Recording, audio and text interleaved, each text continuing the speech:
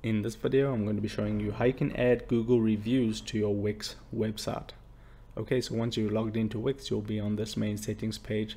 Just click on Edit Site at the top right hand corner, and then you want to go into your Wix website editor. Now to add this, we're going to make use of a website called elfsight.com. I'll leave it linked up in the description down below.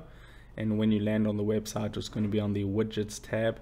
Then you can see all these different review options right here, and you can see Google reviews right here. Click on Google reviews, and now we're on the Google reviews page. So click create widget at the top right hand corner, and then you have all these different options as to how you want the reviews to look. I'll just select the first one, and then once you've selected your template, click continue with this template, and you can choose your business name or address here, so you can type it in and search for it.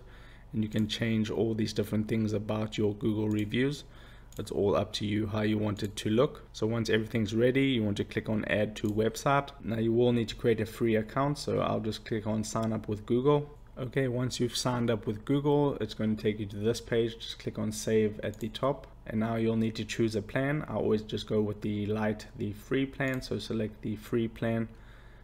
And this is the code that we need to install onto our Wix website. So click to copy the code, go back onto Wix, and then we just want to click the plus icon in the left hand menu.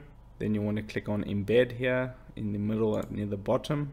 Then you want to click embed a widget, this top option here, and here it is right here. You can position it on your website wherever you want it. Just click on it, click on enter code, then paste in the code that you got from Elfsight. Click on update, and that should load up, and now you can see the reviews have been added. If I put it like over here and make this a bit bigger, you can see this is the Google reviews.